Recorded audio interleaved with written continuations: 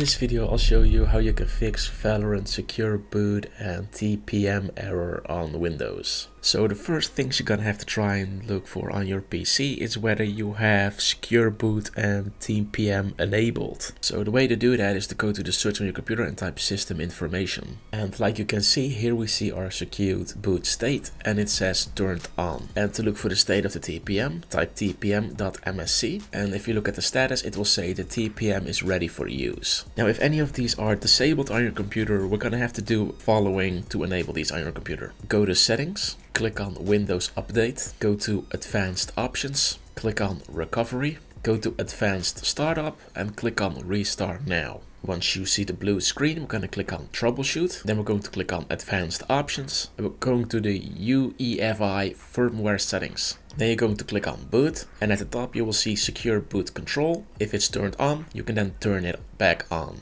And if we go to Security, and we're going to click on TPM Configuration, you will see TPM Device, and you can turn that on if it's turned off on your device. And after that, you can click Save, and your problem should be resolved.